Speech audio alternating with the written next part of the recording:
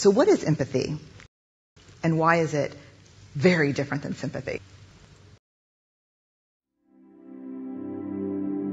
Empathy fuels connection. Sympathy drives disconnection. Perspective taking, the ability to take the perspective of another person or recognize their perspective as their truth. Staying out of judgment, not easy when you enjoy it as much as most of us do. Empathy is feeling with people.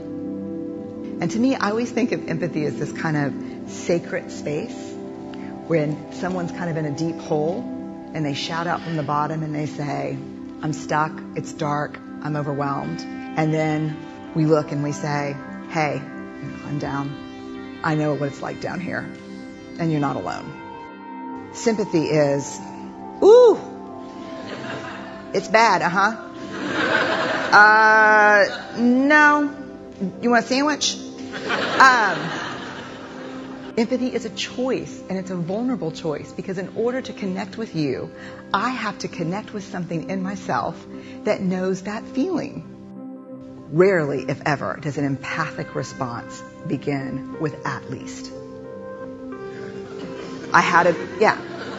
And we do it all the time, because you know what? Someone just shared something with us that's incredibly painful, and we're trying to silver lining it. I don't think that's a verb, but I'm using it as one. We're trying to put the silver lining around it. So, I had a miscarriage. Oh, at least you know you can get pregnant. I think my marriage is falling apart. At least you have a marriage. John's getting kicked out of school. At least Sarah is an A student. But one of the things we do sometimes in the face of very difficult conversations is we try to make things better. If I share something with you that's very difficult, I'd rather you say, I don't even know what to say right now, I'm just so glad you told me. Because the truth is, rarely can a response make something better. What makes something better is connection.